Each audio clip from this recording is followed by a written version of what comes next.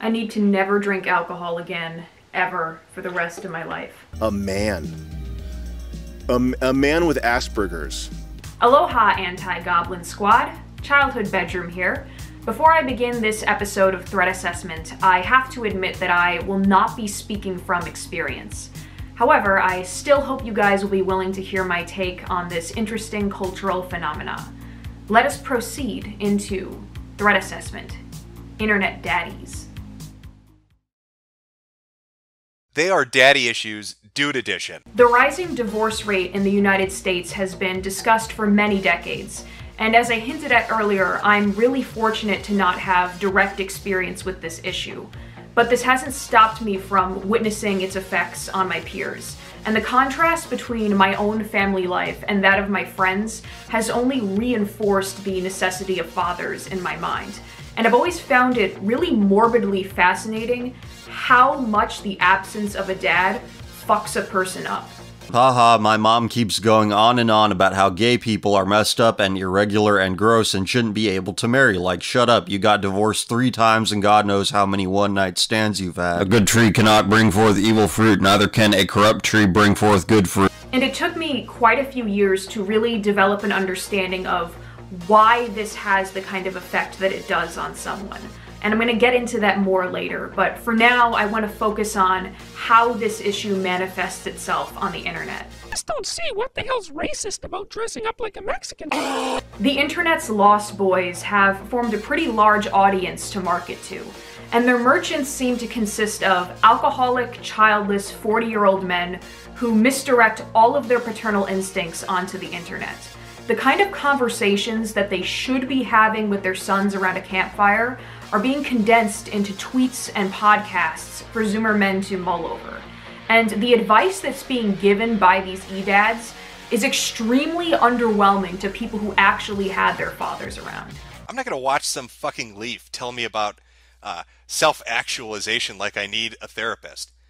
Oh my god, Jordan Peterson's so enlightened, he told me to make my bed. I'm not going to worship a man who tells you basic lifestyle advice and then act like this is some amazing shit. And as funny as it is to point this out, it still leads you to the realization of how severe this problem is in our culture. Young men are so hungry for that masculine encouragement that even the simplest bits of affirmation can hook them. And the mundaneness of the things that they're hearing doesn't stop them from being emotionally invested and defending their e-dad like an anime hero. Who cares how it sounds? The content of Jordan Peterson seems to be doing some amazing things, and if it's helping people, eventually he might be considered a prolific figure in history. Listen, I'm sorry that your dad was just some dude that fucked your mom in the back of a Prius. I'm sorry that he wasn't around to raise you and teach you how to make your bed and clean your fucking room. I don't see any women lined up to you, and I would definitely be at the end of that line. Well, if you hit the treadmill a little more, you'd be at the front. Humor is one of the few redeeming qualities that makes these father figures slightly more tolerable to me. But this is ultimately a superficial charm. Your e-dad might have the wit to clap back at my criticism, but this doesn't make him fit to fill this kind of void in your life. Your idol has the time to reply to your tweets and call women fat on Twitter because he doesn't have a family to pay attention to. You shouldn't be taking fatherly advice from a man who has no wife and kids to begin with. I know the guy doesn't have any real morals. I think he only cares about his money. That's the sort of guy that he is. He's a worldly guy. He's a nihilistic guy. He cares about wine, women, and song, and that's all well and good. Even if you're someone who is self-aware enough to recognize that Dick Masterson is not dad material, and you just want advice about picking up chicks, you're still fucked, because he's a fraud in that department too. Any man who goes out of his way to boast about his sexual escapades is insecure about his masculinity.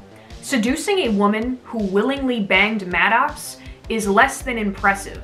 If this crew were to approach a group of college-aged women, they would end up in a van on a sidewalk in Toronto.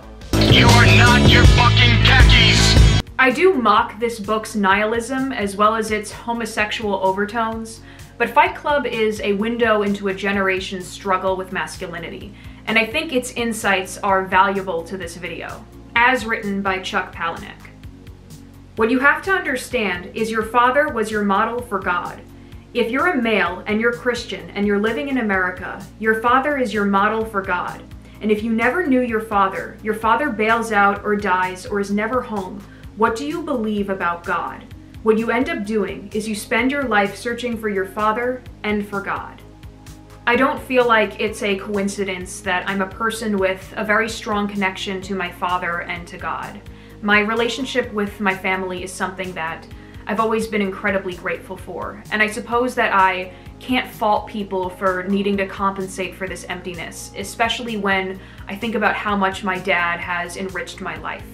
My father isn't perfect, but I'm forever grateful that he's been in my life and for all the things he's taught me. But I'd be remiss if I didn't also credit people like Joe Rogan, Jordan Peterson, and other online influencers for the wisdom they have shared with me and millions of others.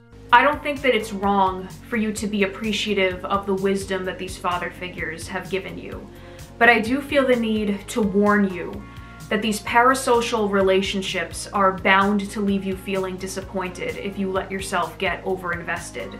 I think you would be much more rewarded if you were to take the time to get to know the father that's been present in your life, whether you have acknowledged him or not. I'm gonna let 80s girls suck my cock. We know that dick in the bedroom is probably submissive. Clean it up, man.